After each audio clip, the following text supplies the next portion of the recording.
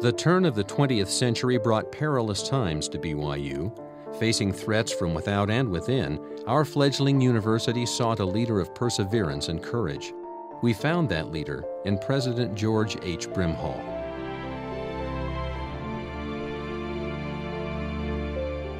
George began his educational career at age 18 when he entered high school in Provo under Principal Warren Dusenberry. George wrote of the experience. Walked on Monday morning 12 miles to school, did janitorial work for my tuition, and at the close of my course gave the valedictory address with considerable vehemence, I presume, as for the first time I was applauded, although my pants were patched. George's talent for public speaking would grow, as would his skills in education. In 1890, he returned to the Dusenberry School as a faculty member. By this time, the school had become Brigham Young Academy. George's salary was just $20 a month, but the job allowed him to work toward graduation. He received his Bachelor of Pedagogy degree at the age of 40 at the Academy's first college commencement. In the meantime, he had also become an assistant principal under President Benjamin Clough and one of the school's most powerful and popular lecturers. Once, during a rash of campus theft, he addressed an overflowing assembly hall, focusing his remarks on a student's stolen watch. And let me suggest that if the culprit has even so much as a trace of conscience and character, every tick of that watch would say to him, "Thief, thief, thief." He also suggested that the guilty party might want to return the watch to his desk. When he checked there the next morning, he found a wide variety. Although he didn't know it, Brimhall's responsibilities were about to expand exponentially. President Clough would soon begin an extended leave of absence, and in 1900, Brimhall would be left in charge. Times were hard and funds were scarce. At the Academy, which offered high school as well as college curriculum, many felt the college program was too great a drain on church resources and should be eliminated entirely. Finally, in 1901, Church President Lorenzo Snow gathered the primary stakeholders for a special meeting to decide the issue. Emotions ran high.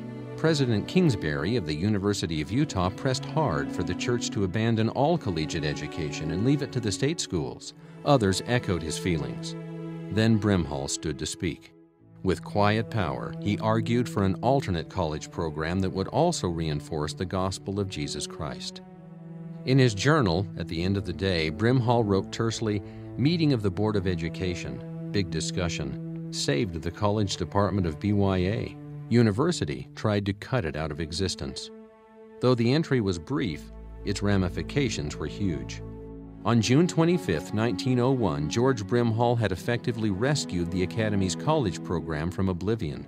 Soon afterward, the Academy became the official college of the church, and a year after President Clough's return, the school officially became Brigham Young University. By this time, George Brimhall was no longer at BYU. The pressures of heading the school while maintaining a heavy class load had caused his health to fail. Finally, too weak even to get out of bed unassisted, Brimhall had left the state to recuperate. But he wouldn't stay away for long. In 1903, Benjamin Clough made an abrupt career change, leaving BYU without an administrator. So, in spite of his frail condition, George Brimhall was called back to Provo, this time as university president. As months passed, Brimhall's health improved, and so did the quality of education at BYU. He expanded curriculum to include 15 departments. He submitted plans for a new college hall, and he worked to attract the best faculty possible, luring talent from Harvard, Cornell, and the University of Chicago. The prestige of the university was on the upswing, but President Brimhall was about to face the most difficult challenge of his career. Little by little, a new wave of intellectualism was spreading across campus. Eventually, like many of their contemporaries, BYU's new faculty members began suggesting that religion was outdated, even naive and superstitious. By the end of the decade, reports began to circulate that some students were losing their faith. Even so, these professors were esteemed by their colleagues and had garnered a huge following among students. Fighting a growing tide of resistance, Brimhall finally convened a meeting with the professors, administrators, and 6 members of the Quorum of the 12. As a result, 3 of the professors left the university.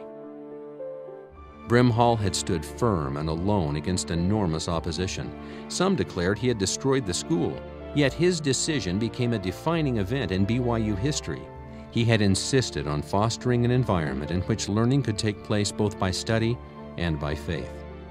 Finally, in 1921, George Brimhall left the presidency to head BYU's Department of Religious Education. For years, his valiant leadership had protected a small-town academy, guiding it toward its destiny as one of the largest private universities in America. And his courage under the fire of adversity charted a course for BYU education that still endures today.